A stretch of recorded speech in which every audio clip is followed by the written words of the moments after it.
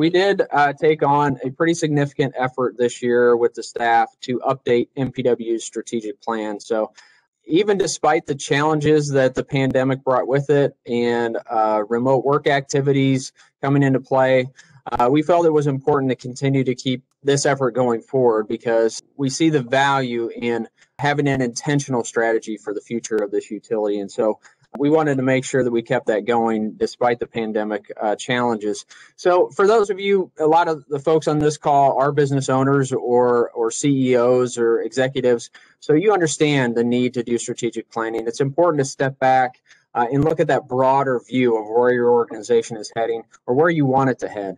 It allows us to ensure that we stay true to our core values in our community and customer needs, that we reset everything back to those fundamentals. It allows us to have a common understanding among staff and provide some focus and priorities for how we allocate resources in the coming years. And then it's also important for us to develop a plan that we can communicate to stakeholders so that you all can understand where is your utility headed and what are we planning to do in the future. We think that's a very important aspect of this as well. So when we went through our process internally, we talked a lot about value propositions. So to me, value propositions are things that are the most important to customers about the services you provide. What do you do that means the most to them? What do you do that you can do better than maybe an alternate provider would do? And so those are the things we really wanted to focus on and then build around those value propositions as we set our strategy. So we went through this process for each of the three utilities, but these are the common themes that came out of that. First is local control, so important and a big reason why municipal utilities are successful. Reliability, extremely important in all three of our utility services now, and making sure that we stay ahead of that with our investments. Which ties to the next one, reinvestment in infrastructure. So by having that local control, you can ensure that you're making the investments that your community really needs versus if you're fighting for investments with, say, a large private provider that serves a multi-state area. Another big one is fast response. So we've got local crews. We talk a lot about neighbors serving neighbors, and that's what we really have here. And so when we do have outages or concerns in the community, we can get crews out there very quickly. Low rates, Mark touched on, especially on the electric and water side. We take a lot of pride and have for many years on our rate benchmarking and how we compare very favorably to state and national averages. And then local top-notch service. Talked about it for the field crews, but also our customer service and help desk folks here in the office. I continue to just get phenomenal feedback from those in the community about services that they've received from the staff here in the office. So very, very important to our customers. So building on that, we identified 5 overarching strategies. So these are the highest level strategies that we built into our plan for the next 3 to 5 years. The first one is we will develop great employees and leaders. And we put this first because I just think it's so foundational to everything we do. We have to have the staff that are capable and qualified to execute anything else in the strategic plan. So we think it's so important. Next is give customers reasons to love MPW. So I think we've got a really dedicated customer base already, but in going through this process, we certainly identified that we need to stay ahead of that. We need to be proactive, and there are definitely objectives we can build into our plan to help even strengthen that customer relationship. Third is to invest responsibly in reliability. So we talked about the importance of reliability and local control. That means we need to continue to invest. We've got a lot of infrastructure that's decades old, even 100 years old in some cases. We need to make sure that we're making the investments to ensure reliability going forward. Next is to power the future. Doug talked about the power supply and some of the recommendations coming out of that. We're facing a significant transition in our history of how we provide power to this community. And so this will be a key part of our strategy going forward. And last is to grow our services. So even though we got a fairly defined territory that we serve in the Muscatine community, we did identify going through this process that there are some opportunities for us to grow our services a little bit in terms of service territory in some cases, and also in the types of services that we provide. So this is a little bit of the structure of the plan. So I talked about the highest level strategies. I'm going to walk through that next level down here very quickly for each strategy, what we refer to as objectives. And then as you can imagine, it goes many layers deeper than that. You get into projects and initiatives and then department goals. I won't go that deep, but I do want to review the objectives for each of the strategies here today. First strategy is develop great employees and leaders. As I mentioned, how important that is to accomplishing anything else. And go ahead and bring up the objectives here, Brenda. So we identified 3 objectives in this strategy. The first is to provide opportunities for employees to engage in a lifetime of learning. We think it's so important to get employees onboarded and trained initially so that they're set up for success. But then we really want to challenge employees to develop throughout their career and continue to build their skills and get better at what they do over time. Next is to build operational excellence into all aspects of the utility. And this is going to focus on safety. We've got a really strong safety culture of the utility. We think we can go even farther to the next level with that. We're also going to focus on continuous improvement. We've had a CI effort at the utility for several years, but we're starting to gain even more traction and momentum on that in the last year, and really focus on that just continual cycle of improving everything that we do. And third, leverage advancements in technology to improve processes and become more information driven. You saw some examples of some of the outage map tools that we've improved upon over recent years with technology. We're also going to try and improve the way we leverage the data that we collect to help us make decisions more efficiently. The next strategy is to give customers reasons to love MPW. And I like this little tagline here that for us, every experience is an opportunity to delight a customer. And we need to take the initiative to add that value to our customers. So again, 3 objectives on this one. First, provide an interactive and forward-thinking customer experience. Erica touched on the plans to redesign our website to provide more self-service functionality and make the information sharing more efficient for customers. And she also mentioned our customer information and billing system, a major project for us that will not only improve some processes on our end, but hopefully provide some additional functionality and information for our customers. Next is deliver exceptional outage response. We think this is something that we do really well already, but we've got plans to continue to improve that process in the coming years. And third, support improvements in our community. And this involves several different aspects, including supporting projects that the city is working on, like the sewer separation, like Grandview Avenue in the coming years, the Park Avenue project we mentioned. Also working with GMCCI, the chamber, and getting involved in their economic development activities in particular. So ensuring that we can try to add customer base and build load in the coming years. And then also working with community groups so that we have a seat at the table and we can discuss where we can add value to some of the plans that are going on throughout the community. Next is to invest responsibly in reliability. As I mentioned, that proactive nature, making sure that we're forecasting and looking years ahead so that we can plan the investments that are needed. And also that allows us to balance out those investments as much as possible to make sure that the rate impacts are very modest. And again, this is a big one for us. We've got a lot of infrastructure throughout the community. You heard talk about the miles of transmission lines and poles and water main. So we've got several objectives here. The first 3 focus on reliability in the 3 utilities. The first, the electric system. Ryan talked about the new transmission line, which will be a key part of that going forward, as well as many other infrastructure improvements in the coming years. On the water system side, again, we need to achieve best-in-class water system reliability. We think we've got some very strong reliability data. We don't have a good benchmark on that now, but we think we probably are best-in-class, but we need to gather some of that benchmark data. And then we need to continue to stay ahead of it. Ryan mentioned the West Hill pumping station upgrade that we have planned in 2021, as well as other upgrades in the coming years. We need to achieve best-in-class communication system reliability.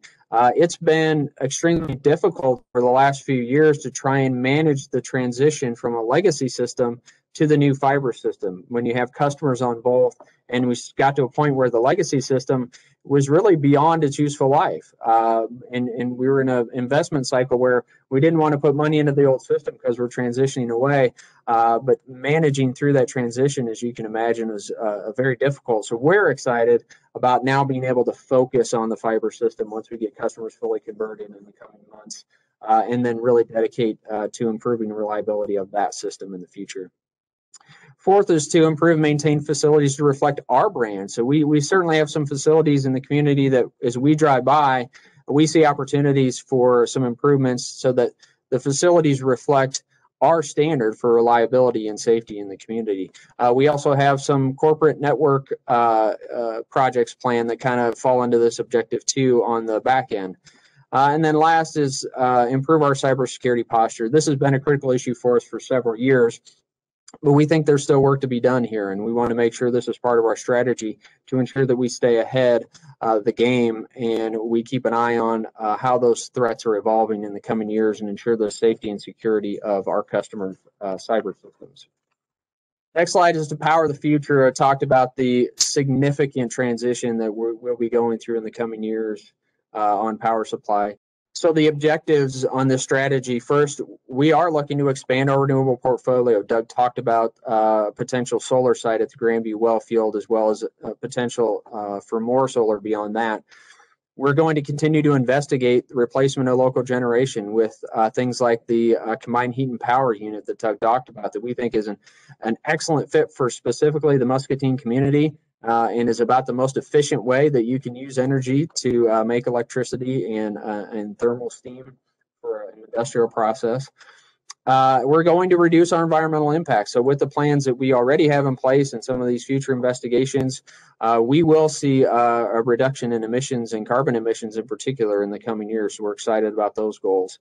And then we will transition reliably and safely. So as we go through this process, you can imagine these assets that we have to provide power are extremely important to the reliability of our electrical system. We need to make sure that as we plan for a transition, that we do that in a way that does not compromise our reliability. And part of that is making sure that those plants continue to operate safely over these next several years as we work through that transition. It's definitely something that we can't overlook. The last strategy is to grow our services. As I mentioned, we identified a few opportunities. We think we can grow our services and our impact to the Muscatine community. So we identified 4 objectives here. The first is Electrify Muscatine 2.0. I say 2.0 because we already electrified Muscatine once back in the early to mid 1920s when we built out the electrical distribution system and got customers connected to electricity. The industry is facing another transition to where there are other opportunities to electrify energy use. Obviously, electric vehicles is one of the biggest highlights of that right now, so we'll be focusing on that. But we think there's other opportunities for that transition as well that we'll be focusing on in the coming years. We're going to deliver communications product offerings to meet customer expectations. We identified that we think there are some opportunities for additional support services for communications, both on the business class side and maybe on the residential side as well, that we'll be evaluating in the coming years and potentially launching for our customers. Erica mentioned also the next objective. We think there are some territories right kind of on the fringe or the boundary of our existing fiber system that we think are a good fit for expansion of that fiber system in the coming years. We know there are customers that are hungry for that fiber service and the higher speeds and reliability that goes with it. And we think we can make a case for some of that expansion that actually provides some value to our existing customers by providing a payback on that expansion, but also increases our impact to the community. And last, we think there are opportunities to expand our water service by working with existing housing developments as well as new housing developments. We actually have one in the works now. It's an existing development that we're looking at an opportunity to potentially transition water supply from a private system to ours. We need to look for opportunities like that going forward that are a win-win. So again, they provide benefit to our existing customers, but also can be a benefit to those developments. We also have looked at things like providing wholesale water to rural water services. That's been something that's been in the newspaper recently. So those are opportunities that we want to explore. Again, we need to make sure that it serves our existing customer base well. That's first priority, but we think there are potentially some opportunities for expansion in the coming years there.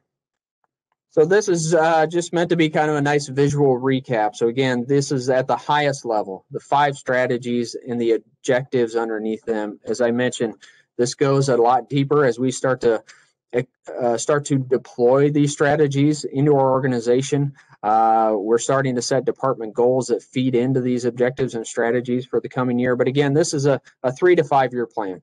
Some of this work we'll see good progress on in the next year with some of the projects we have. Some of these efforts will be things that will be worked on in the coming years, and we'll see progress over the course of the next 5 years. But as you can see, it's ambitious. There's a significant amount of work to be done when you put all of this together. But hopefully, as you picked up on hearing the presentations today, we've got a really strong senior leadership team here at MPW, and we've got a really strong team of staff supporting those senior leaders throughout the organization. And so I'm very confident that our staff can accomplish these ambitious goals that we have in our strategy, because we've got a very dedicated staff. So in addition to being competent, they're very dedicated. They're committed to the community. They're committed to the importance of the utility services that we provide to Muscatine. And we're excited to see what we can accomplish on these strategies in the coming years. So, well, I think we'll pause again for any questions. Feel free to, again, drop any questions in the chat box, whether it relates to the strategic plan or anything else that you saw earlier in the presentation. Looks like we have another one come in here. Let me read it. Yeah, so question about flooding. So, yeah, while it didn't hit any of our discussions today, flooding and levee upgrades has been another very important topic that we've discussed with some community partners over the last several years, and working with Rich Dwyer from Kent has been a really strong leader in this effort and really trying to pull key stakeholders throughout the community together to address some of those risks that we have with the levee system, especially south of Muscatine.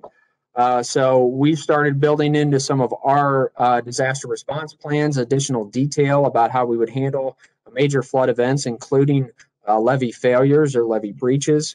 So we're trying to get those details into our plan so that we can be prepared. We've done some tabletop exercises for how we would respond to a major flood event like a levee breach, but also working with the partners like Kent to what can we do to improve the levee system downstream of Muscatine so that we can further reduce the risk of a major event like that. So I think that is going to be very important work that we try to accomplish in the coming years.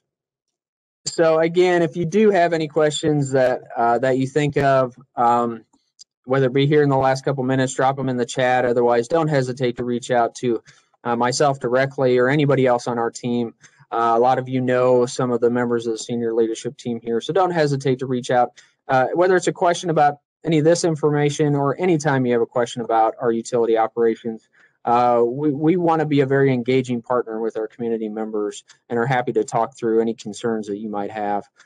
So lastly, just a thank you to you for your support in attending this event, and hopefully you'll be able to share some of this information with your peers. And a thank you to our staff. So we say we're truly honored to serve Muscatine. I feel that in our organization every day. We've got a very committed and dedicated staff here. We take what we do and the role we play in Muscatine very seriously, and we truly are honored to be able to do that day in and day out. We've got an excellent group of folks here. If you ever do come across one of our staff here at MPW, please do thank them for their efforts. They play a big role in this community, and we're grateful for what they do. So with that, if we don't have any other questions come through, I think we will probably roll to a close. Thank you to our directors, leadership team here today for your presentations. Thank you very much to Holly Jurgensen, who really helped quarterback this effort and work with Erica and the other directors to put the presentation together and the content and to get the WebEx logistics all sorted out. And Brenda as well for assisting with all those planning activities. So thank you to our team, and thank you to all of you for joining us today. So have a very good rest of your week.